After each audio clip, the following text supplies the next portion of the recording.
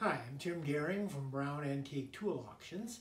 What we have here is a pretty much flawless example of the Heard of Patent knockdown brace in its wooden box. This thing was patented by George Heard of Painesville, Ohio in 1905, and it's pretty rare. You don't find very many copies of it, very many examples of it. And the feature of it is it comes in three parts. You've got the main brace body here. You've got the handle, which slides on this end. And then you've got the chuck, which slides on this end. And there you have a brace.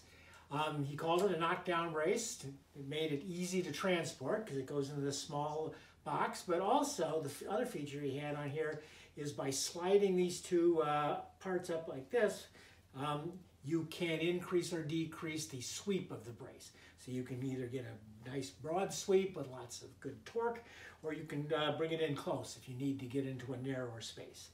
So like I said, this was patented by George Heard from Painesville, and was manufactured by a company called the ES Brace Company, originally from Painesville, and later they moved to New York. This one has actually got a really clear Painesville mark on it, which makes it early and unusual. And as I said, it is in very, very clean condition, pretty much immaculate. It looks like it was never really used.